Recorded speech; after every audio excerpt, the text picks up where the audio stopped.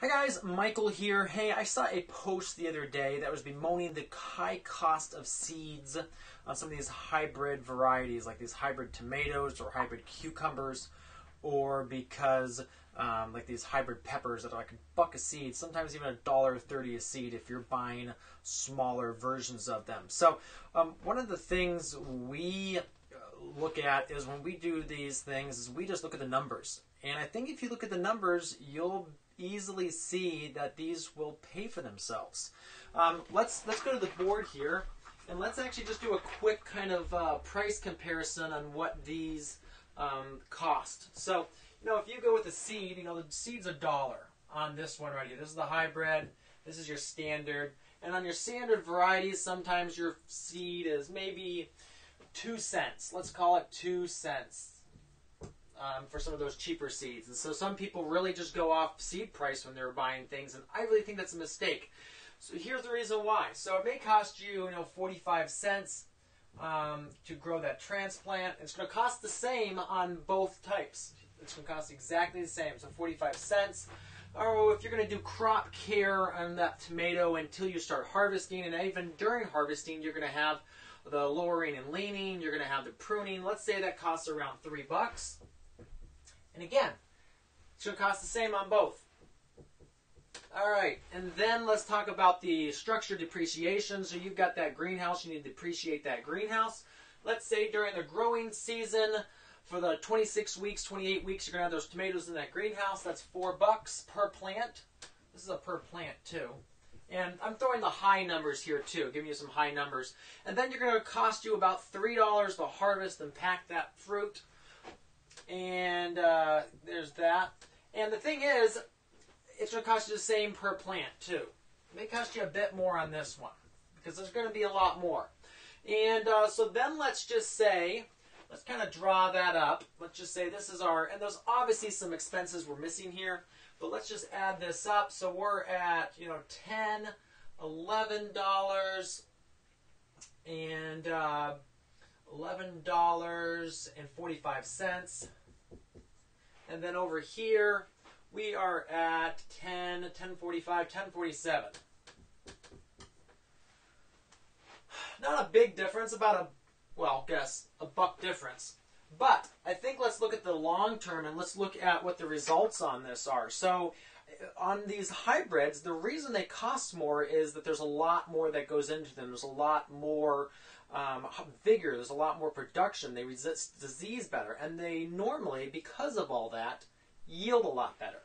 And so for a good hybrid, you're easily looking at, let's cross this here, 20 pounds per plant, easily. Now, again, the tomatoes, genetic capacity of those plants, up to 150 pounds per plant. That's obviously with the ideal conditions. That's only gotten in very high-tech greenhouses, but it's there. That's the potential. So for us to ask for 20, even 30 pounds per plant is not much. I've seen 20 consistently across many of the greenhouses we work with, so we're just going to use that number easily right here. But on this regular tomato, you'll probably get half that. You'll probably get 10 pounds. And so then let's say you get $3 a pound per pound on these tomatoes. So that means $60 here, and that means $30 here. Let's subtract the cost of actually growing that. So now we're looking at $48.55. And on this one, we're looking at $19.53. So again, which seed was actually cheaper now? And so that's one of the things that this seed made you a heck of a lot more money compared to the seed which cost you a lot less, because the vigor was there. There's a lot of breeding, there's a lot of work that goes into those hybrids, and they'll perform. Now, I'm not saying that you should use those hybrids in every situation. There's a big caveat here. So if you're using, let's say, field production, or if you're doing like hoop house production where you really aren't covering all the variables, so you're not heating it consistently to 72 degrees, or you're not being able to vent it when you need to keep those plants happy, the yields can go down on those hybrids. And even so, if you look at, let's say in Johnny's catalog, they have these hybrid peppers, which are really expensive. And they say, do not let night temperature fall below X or it'll have issues. So that's one thing to think about. If you know you can't take care of the variables, sometimes it's better to go with some of these more robust, in the essence that they have better they can tolerate some of these variables more. So you may not want to spend the extra money. But, you know, I first learned this when I was walking into we were on a farm tour, and we walked into a greenhouse, and I almost didn't go to the farm tour that day, but we ended up going, and because someone said they had some really good tomatoes, so I said, I'll go. So I walked into that greenhouse, and there was just perfectly straight rows of these beautiful cherry tomatoes, and the trusses were about 30 tomatoes long and just absolutely gorgeous.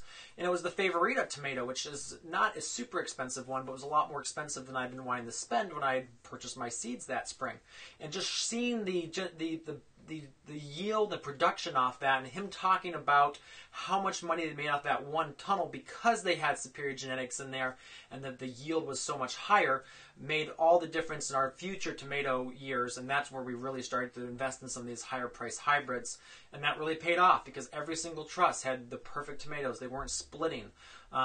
They consistently, every 8 or 10 inches up the stem was a new truss fully developed. So that's kind of something to think about.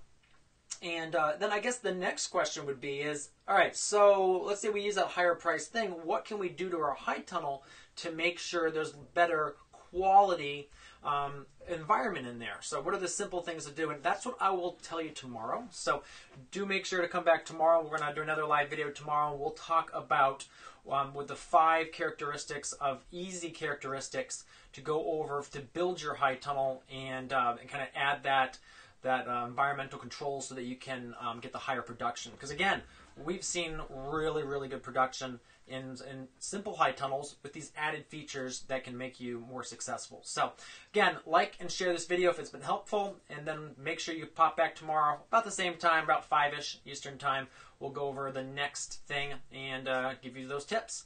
All right, have a great evening.